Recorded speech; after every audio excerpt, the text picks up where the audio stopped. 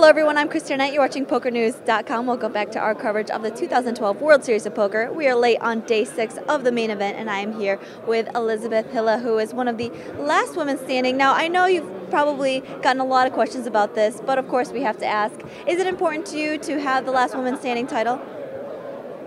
I'm not really focused on that right now. I've got so many tough components on my own table, I just have to try to focus on them. I think it would be awesome to have 2 women going really deep into it, and would actually think it's much cooler to have 2 women on the final table than being the only one, kind of. I hope we're the best. I hope really we both make it far. Amazing. Now, of course, with a tournament like this, it is a little bit overwhelming sometimes, so it's a good strategy to just keep focused table at a time, right? Yeah. How is your table so far right now? We've lost a few tough opponents right now, but there's still like really good players there, so I really just have to try and stay focused and not make any more mistakes. Any more? You feel like you've made a few?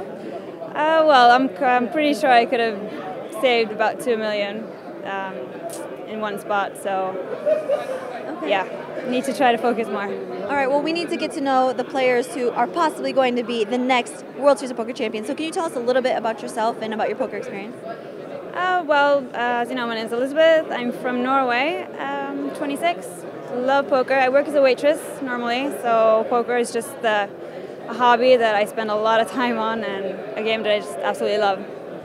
A hobby that pays well so far. So yeah. Congratulations on getting this far. We'll look for you in the future. This is Elisabeth Hille, and I'm kristy-arnett for PokerNews.com.